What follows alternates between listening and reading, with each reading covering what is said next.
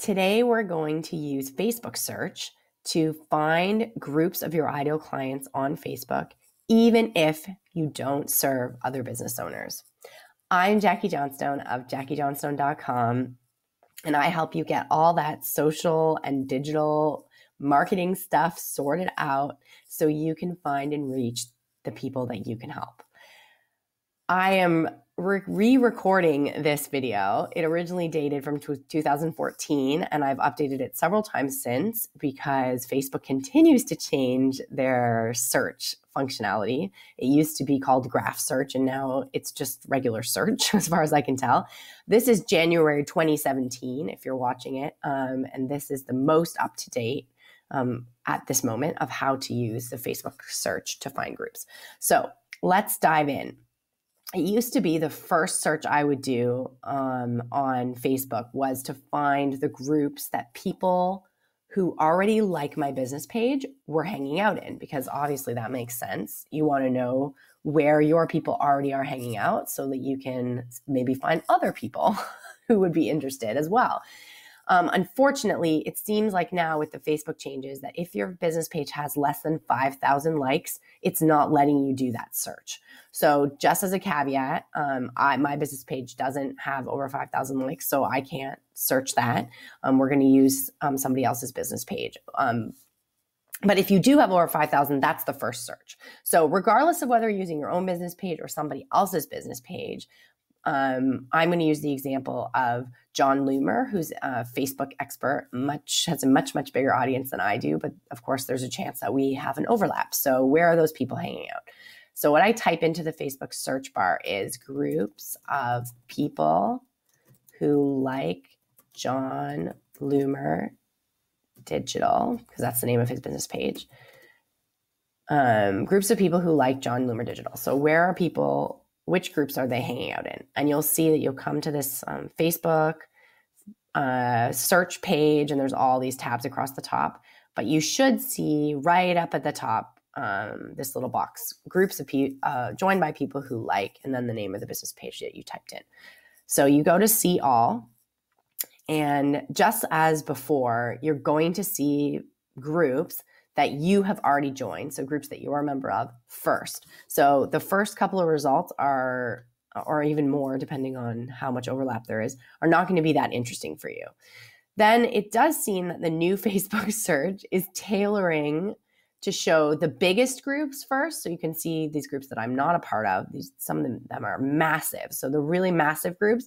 And they're also trying, I think, to sort of tailor it to my profile. So that's why you're seeing lots of breastfeeding and baby stuff on my particular search results, when somebody else is probably going to get different search results. But if you continue to scroll down, you're going to start to see results that are probably of interest here. So I don't know what this awesome marketing planner group is, but that could be interesting. That looks interesting. I would probably want to go and read the description before I just ask to join. Gotta keep going down here. Yeah, it's lots of the search results used to be more relevant. I feel like they've gotten less relevant now. They're trying to tailor them to like my interests or something. Oh, so many moms groups. Mm-hmm. This Boss Moms group, I'm not a member, but I can see that a couple of my friends are members because I can see their pictures here. So that could be interesting. Anyway, you just have to kind of keep scrolling down. As you can see, the groups are slowly getting smaller because sometimes the really big groups are a little more overwhelming, and it's harder to make real connections depending on the group. So I would continue to scroll down and down here. Now, you can see that as you keep scrolling down, my page keeps spinning because Facebook is doing the search live. So let's do another one. Groups joined by people who like, let's do a location-based one. So this one still works. Group joined by people who live in Toronto, Ontario, for example. So if you had a local business, this might be relevant for you.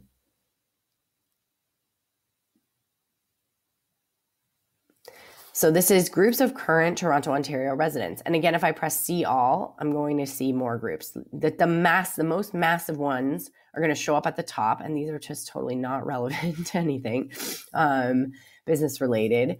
So you're going to have to keep on scrolling down. You can also continue to refine this. So groups joined by people who are over 40 years old and live in Toronto, Ontario.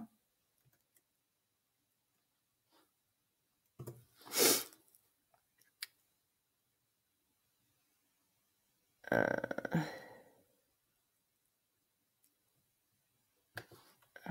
isn't this working? This worked before. Honestly, I feel like they made this search less friendly than it used to be. Why am I not seeing?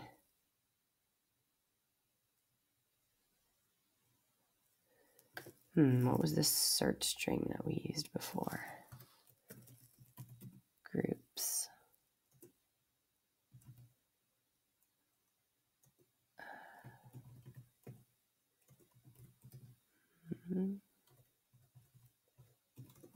Over 40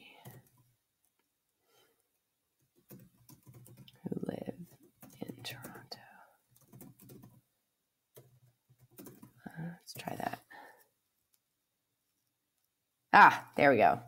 So you just have to kind of mess around with the search strings. It used to be that many variations worked in an old graph search, but now it doesn't seem to. So groups joined by people who are older than 40 and who live in Toronto, Ontario. So you're going to see different results here. Again, if you press see all. Groups of people, let's try, who like yoga and live in Toronto, Ontario. Yeah.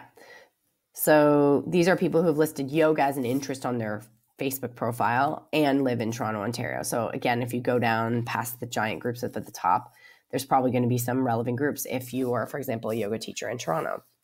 So the Facebook graph search isn't as friendly as it used to be for this type of work, but it's still really powerful.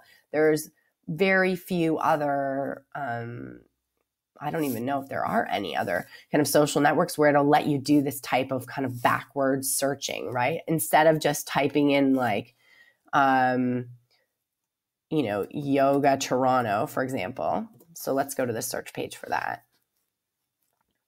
Right, you're going to see different posts here. But if I was to click groups, Yoga Toronto is just going to give me groups with the words yoga and Toronto in the headline, which is great. Like that's a good place to start, but it doesn't necessarily, drill in the same way. Like which groups are of these groups are joined by women who are over 40, for example, if those are your ideal clients. Facebook will let you drill into that with the graph searching possibilities.